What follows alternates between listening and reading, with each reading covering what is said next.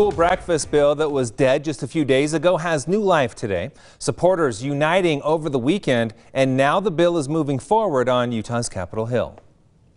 House Bill 222, which authorizes federal funds to expand the school breakfast program to more schools in Utah, is making a comeback. Never say never, and never really, discount the power of constituent phone calls and making sure that, our policymakers are held accountable. The bill failed in the Senate Economic Development and Workforce Services Committee just last Thursday. Today, it passed that very same committee on a unanimous vote. Social media and the press that it got in the media, just in, traditional media, I think really turned this around. Senator David Hinkins was one of the no votes last week. He admits he got an earful. I wanted to be able to let the school superintendents, the school boards locally decide, but then I caught all kinds of hell over it. The senator says the committee doesn't typically take up education bills, and it boils down to a misunderstanding. After hearing from teachers,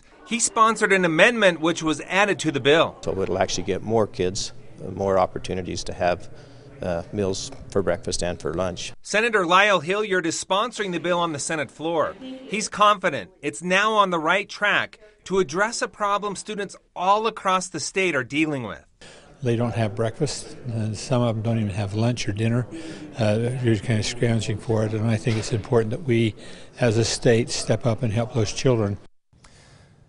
The bill still needs to be approved by the full Senate. The House will also need to approve the changes made today in committee.